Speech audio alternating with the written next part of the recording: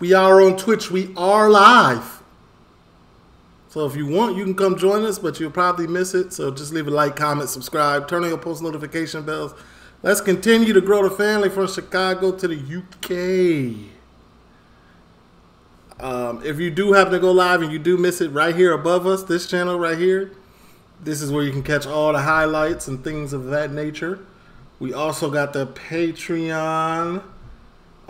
Yo, I did a Misfits today, and I do not know where it is. I cannot find it. Like, I'm not. If we we just gonna have to miss that episode then, because I'm not watching it twice.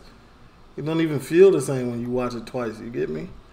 Anyway, yeah, we also got the Discord as well, man. But let's get into this. This is a crazy title. Prostitutes of London. How controlling prostitution and sex trafficking works. Hey, YouTube, I don't condone this. I'm just here to watch. I'm here to learn. These are not the views of TheeLitOne. I'm here for educational purposes. She would get 30% or you would get 30%? I think this is my taboo room, yeah. 30%. I would get 30%. She would get 70%. But she has to provide her own accommodation. She would have to pay for her own photography. And I'm simply just passing on the booking. And for that, 30%. If there was actually more involved, for example, if I was providing her accommodation, jump up to 50%. Mm. So how did you get into... So basically, they be having them in 360 deals. That's crazy. Running an escort agency? Well, the story starts... I had arranged 2 or 3 bookings for my friends with a existing London escort agency. Became quite friendly with the operator. And, you know, just as a joke, he said, well, actually, the 3 bookings you arranged, you could have earned X amount of money in commission. And that got me thinking. What got me thinking is, how hard could this be? You know, if I have already the business and the marketing skills, I could actually do it better than him and better than a lot of the competition out there. So what was the first steps to setting up the agency? So he a pimp with a degree. A pimp with GCEs, GSEs, or whatever y'all call them. Needing some basic web design skills, some search engine optimization. Back then, so I started in 2008. Algorithms for Google were very different. We're talking a lot of backlinks. You know, a lot of links from review websites, advertising websites. But then the biggest challenge is, how do you find the girls? And how did you find the girls? Good question. Okay. The girls registered on London agencies are across multiple agencies. They're not really going to take off anyone new. So let's look at some independents. You know, can I do something better for them? Are they getting enough work? You know, at the end of the day, if I provide the work, they will come and join. Word will spread, they will tell their friends will join. And therefore, the business will grow, the agency will grow. So he came into pimping as a whole business exec. It's tough. And his eyes is crooked. So who was the first girl you hired? And how did that happen? I was testing the waters and put a few advertisements out there and received a call from a girl from Israel. Said she was coming to London. Picked her up from the airport, and then, yeah, she was actually my first ever girl. So randomly, you put an ad up and a lady from Israel said she's up for working for you. It really surprised me, but it just seemed that I had a knack for it. I just knew where to target, where to find potential escorts and where to find potential customers. And like, just for me, like looking like, not looking like a sleazeball also helps out, right? You know what I'm saying? Especially in this world. You gotta remember where I'm from. West side of Chicago is full of pimps. So south side too. North side, all of Chicago it's full of pimps. So. And with her being your first client, so what would be the split like? How much would you charge and how often would she have to work? 30%. Talking about first client. Okay. She could work as and when she wanted. She would get 30% or you would get 30%? I would get 30%. She would get 70%. But she has to provide her own accommodation. she would have to pay for her own photography, and I'm simply just passing on the booking, and for that 30%. Dang. If there was actually more involved, for example, if I was providing her accommodation, jump up to 50%. So there'd be times where you would take people on and the split would just adjust accordingly based on what you offer them? Yeah, so 50% if I'm providing accommodation, and this is usually in the case of someone working part-time, because they would use one place to live and one place to work.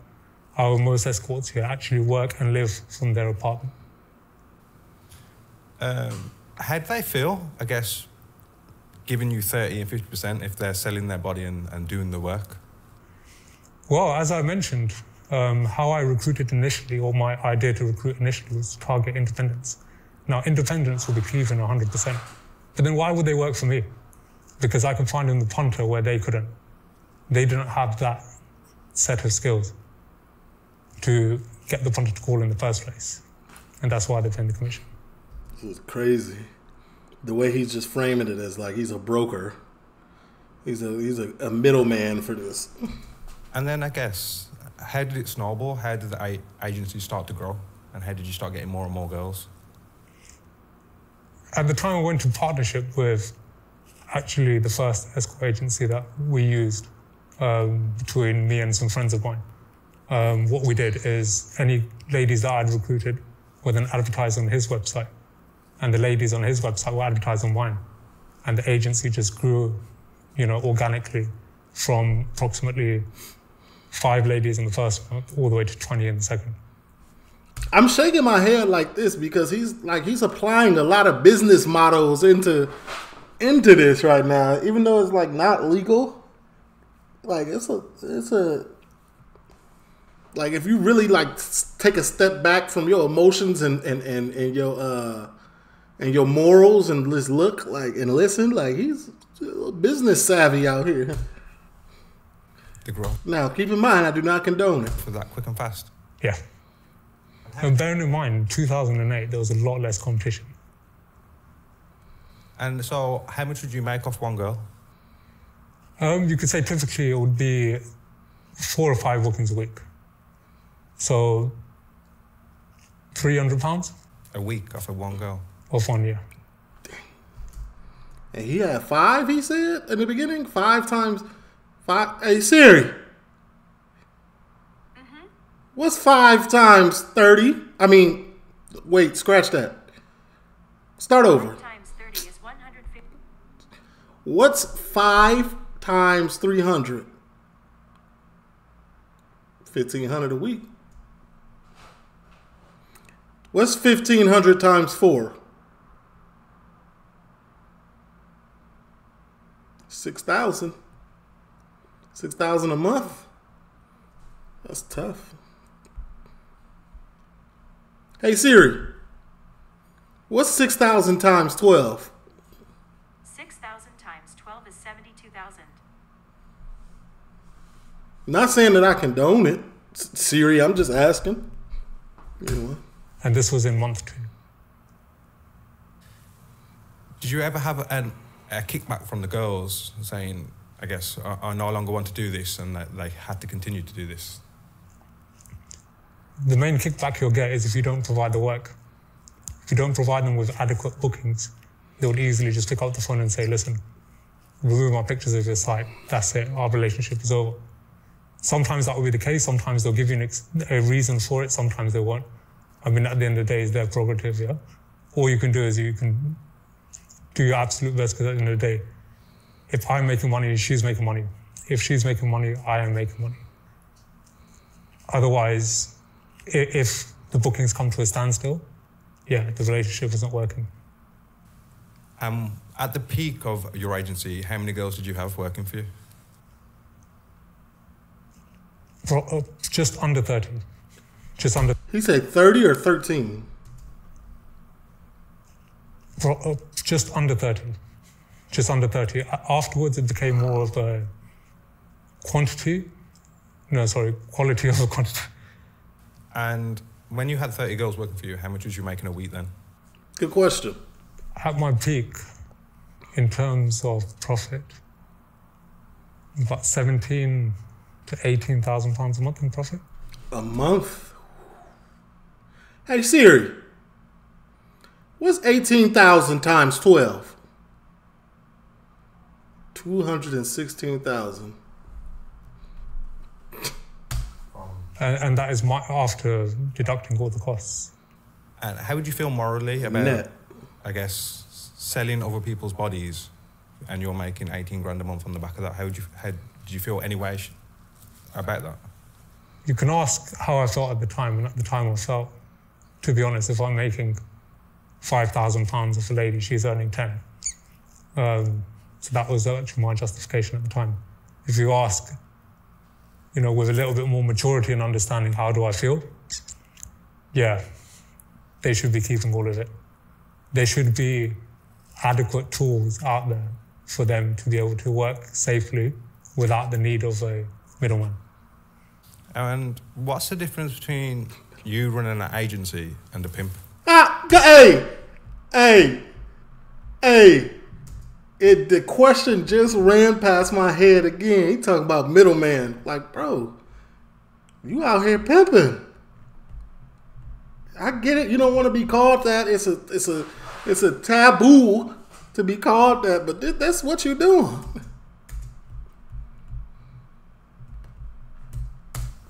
To my understanding, and from the research I did, a pimp provides accommodation, food, drugs and security.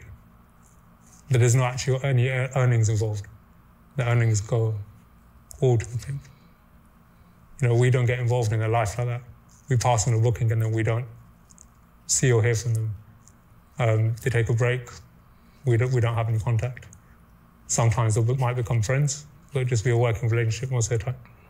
So that's why I like to distinguish an escort agency over a classic pimp. Now, I'm not saying that there aren't any evil escort agencies. Of course there is. But it's just not the way I operated. You know what I just heard? He's a hybrid. He's a hybrid pimp. That's all. And then going back to your story, obviously I know you wish to remain anonymous, but obviously as I was reading your story, I was reading harrowing things about the story itself, like girls were forced into working, they wanted to return home, they couldn't. What's your side of events there? The press is the press. The press need to make a story as compelling as possible. I could just easily do the same in front of the camera. But I believe I'm choosing to be honest. However, there's been more than enough evidence that the press isn't as honest as they could be. I think the face of media is changing. And I think people get to see another perspective, whereas before they would have seen something on the mainstream and that's it. They would have had to believe that. And what was the youngest girl you had working for you? 19 years old. How do you feel about that? Yeah, she was a university student. Initially, I wasn't on board. After some persistence from her side, I gave her a go. It didn't last long, but she was nowhere near mature enough. I find that anyone under the age of 30 is very, very difficult for a lady to do this job. There's certain mental maturity that is developed through life experience. And unless that came at you at a really young age, I believe most ladies working the escorts are 30 plus. Damn, under 30? I mean, over 30? And I guess, did you have any... What would be the situation if, I guess, the client had some altercation with one of your girls? What would happen there?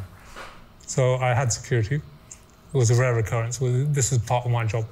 No, that's a fact. He had security. He was a hybrid pimp. It was like a 2000 new age type. The client is initially why I'm being paid the commission. I will take measures for that. And in the rare cases that something does happen, or there is a booking late at night, or by request of the lady, I could send someone to her apartment, whether just after the incident takes place, or even just to wait behind the scenes, just as a safety precaution. I think that gave them peace of mind. client never knew that there was someone else there. And I guess, how did your world come crumbling down? Oh, he got caught? The problem is, running an escort agency is legal. Working as an escort is legal. Controlling prostitution is illegal. It's a legal grey area where all of a sudden, if I'm no longer an escort agency, but I'm actually facilitating prostitution, which essentially that's what an escort agency does. But it just takes, one complaint to say that, you know what, I'm not an escort, I'm a prostitute. And ABC is facilitating my work. And that's enough for the authorities to investigate. And I guess when they did the investigation, So you telling me one of the girls that was involved in what you had going on told somebody that they was a pro instead of so the word pro and escort got you in trouble. The difference between those two words got you in trouble.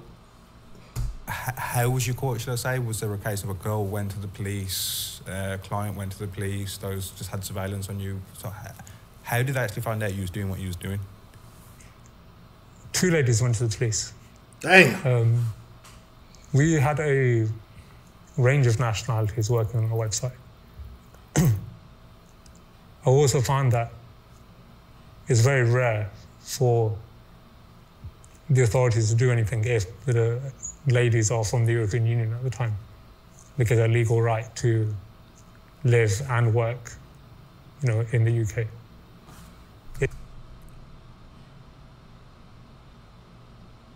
That's messed up. So they was potentially targeting certain women that were a part or weren't a part? For the authorities to do anything if the ladies are from the European Union at the time. Wow. Because their legal right to live and work, in the UK.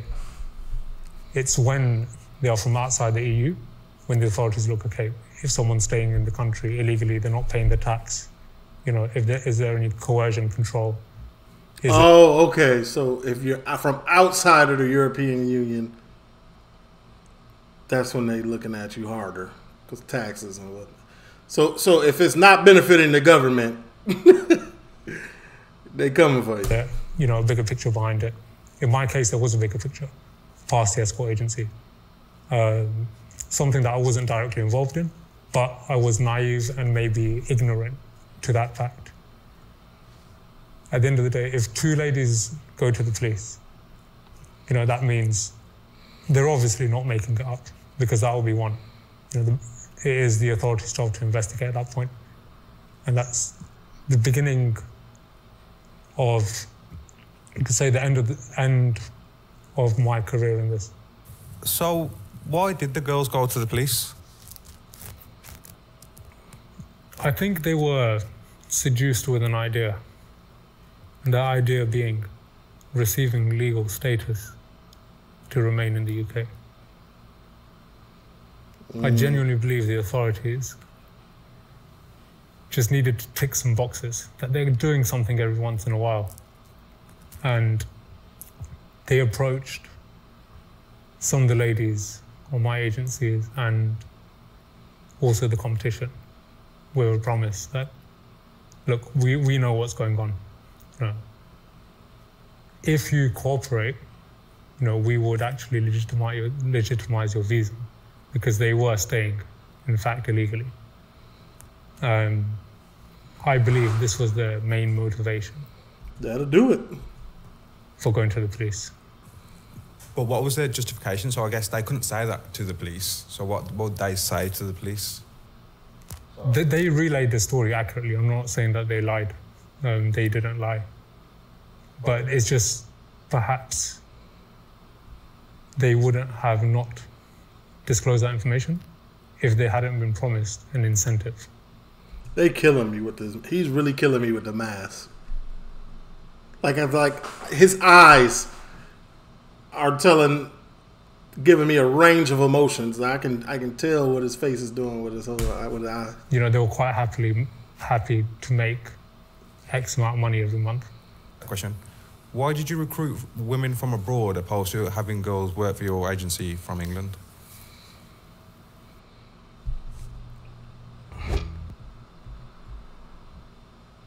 I forgot to turn my ad block on. My fault. We have an agency. Once the agency is established, we don't go out there actively recruiting. They contact us. It's as simple as that. The easiest explanation I can give you is there are fewer British ladies working as escorts in London, but also they might be more capable of working independently. They might have the adequate skills required to, you know, speak to their customers, vet them, market themselves, promote themselves, you know, answer the telephone. Use Instagram, use Twitter. Calls. And also, they might feel more safe and secure, you know, taking that risk personally rather than entrusting someone else. And as well, running agency, did you ever get any shocking requests from clients? Yeah, there's a long list. What would you say one that you probably won't forget? I did have a regular who enjoyed being beaten up by women half his size. He was almost 7 foot tall. Damn! Weighed like 130 kilograms. Hey Siri, what's 130 kilograms in pounds? 300 pounds almost. That's 7 feet. That's kind of skinny for a 7-footer, But yeah, he seemed to enjoy it. half his weight. 150. And he would often stay until 3-4 a.m. and head straight to work first thing in the morning. Who was your best girl, or profit-wise, and why do you think that would have been? My best lady was, her stage name was Carmen. The reason why she was so popular is she had incredible acting skills. And this was one person where, you know, the punter genuinely felt that they had a connection with her. You know, she wasn't necessarily the prettiest. She was out there turning tricks. That's crazy. She was actually getting people to fall in love. You know, lady out there. Telling them what they wanted to hear. And she didn't necessarily provide the broadest range of services, but she could connect with the punter, and that's honestly the most important thing. It's just the way how you make the punter feel. The punter? A lot of people assume that the punter's going in there to pay for sex. More often than not, he's going there just to have someone to talk to. And if he doesn't have that connection with the lady, yes, he might visit her once, but he will not visit her repeatedly. Why not go see a psychiatrist? And that's essentially what makes someone a top earner. And then when the police got involved and you was, I guess, charged, what was the conclusion? Did you end up in prison? I went to prison for 3 years. It was after a lengthy case in court. It was really big at the time. And yeah, it was a massive experience. Looking back, do you regret it? Of course. Of course. He looked like he regretted. I don't think, unless you're defending your friends or family, or your loved ones, that's the only reason to go to prison. The motivation of making money is not a reason to go to prison. Being violent, controlling, abusive, they're not reasons to go to prison. The only justification I have now in my life is if I was defending a loved one, and it was absolutely the last resort. this is the only advice I can give to people. That's crazy, because if I'm defending the loved one, my absolute first resort is violence. Me personally, because I'm also in the United States and I'm in Florida. So it's way different in Florida than it is in Chicago. Like, you have like all intensive rights to defend anything about your space. You know what I'm saying? Like, they got that stand your ground rule. Now in Florida, starting May, June, I think July 1st, you don't have to have no training. I'm talking about this much. 0 training, no license, and you can walk around with a concealed weapon. It's real crazy. It gets spooky out here. You gotta remember, Florida is a red state, so don't play with it. Think what you're actually going to prison for. You know, not that you might end up in prison. Like, you wouldn't even go to prison. You too. We don't condone that type of behavior. I'm just saying, allegedly. You know what I'm saying? And plus, like, our rules aren't like that in the UK. Like, you're not going to go to jail. It's self-defense, period. And that's it. That should hopefully be enough to sway you from any rash decisions. However, sometimes in life. A red state, you know, you got Democrats and Republicans. The more traditional, I would say red states are Republican, right? I think it's Republican. And they're pro-gun, pro everything. You have to experience something to learn that lesson. And that was the case for me. Pro-Constitution. And I guess when you was in prison, what was your life like then? Initially difficult, as I imagine it will be for most people. However, the one thing about humans is we always adapt to the situation we're in. And this is why I believe extending someone's sentence or just handing out longer sentences is not the way forward. Because eventually that person will adapt to his environment and it will become not easy, but easier. Is that the best way for someone to learn the lesson or to improve their life afterwards? Yeah, you're right as hell. Giving me a lengthy, extended prison time. That's always what it is, though, man. You gotta want to change to change. This is period. I'm not too sure. And touching back, I guess when you was running the agency again, was there ever times where girls were forced to work? Hey, how do you get your yard to look this good? Oh, you need to get painted.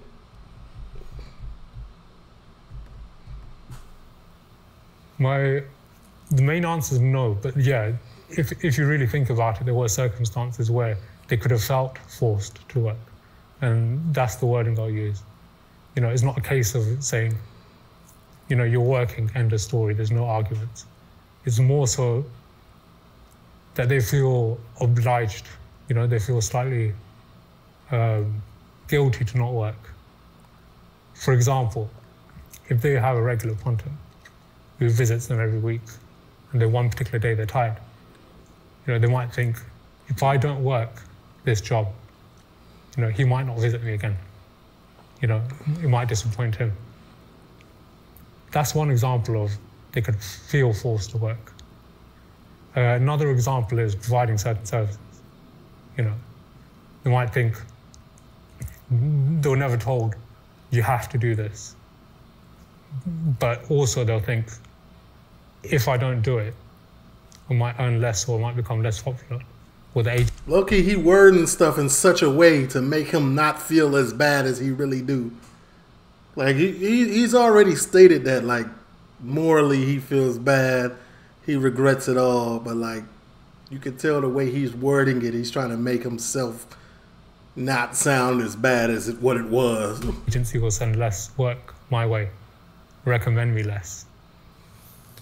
I guess another reason why I asked It might be Andrew Tate up under there. You don't never know who that is. that question was, in the articles which I was reading about the case, I came across one of them where they said their passports were taken Damn.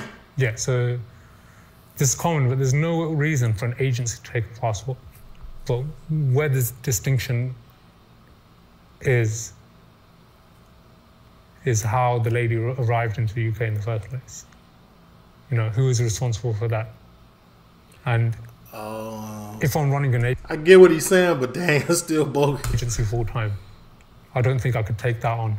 You know, the skill set required for that is much greater than running an escort agency. That person. So I guess when they've been flown in, I had to edit that out. who's paying for that? And Again, it will be the person that facilitated the arrival into the UK. You know, and that wouldn't be one person, it would be, you know, an agent abroad with perhaps financial backer here. so let's They had to edit that out. say they work for you. Would they have to pay you back that flight fee before they make anything?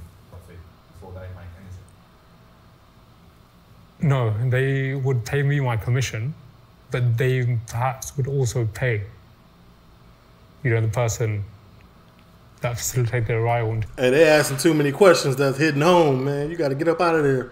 the UK. I'll give you an example. If a lady's turnover was 15,000, they paid 4.5, as in 30% commission. They might then pay another 4.5, you know, to the person that facilitated arrival into the UK. Yeah, But it's not something. it's like a label deal. That studio time ain't free. That transportation wasn't free, is what he's saying. I'm not saying that. That's what he's saying. Thing that I was directly involved in, but again, I was ignorant and naive, and perhaps just turned a blind eye, thinking of my own benefit. Yeah, there's overheads there. TLO, leave a like, comment, subscribe, turn on your post notification bells. This is a crazy one. I ain't even gonna lie to you. It was very educational, informative, and I've learned a lot, YouTube, because that's what I'm here for, to educate myself. Thank you.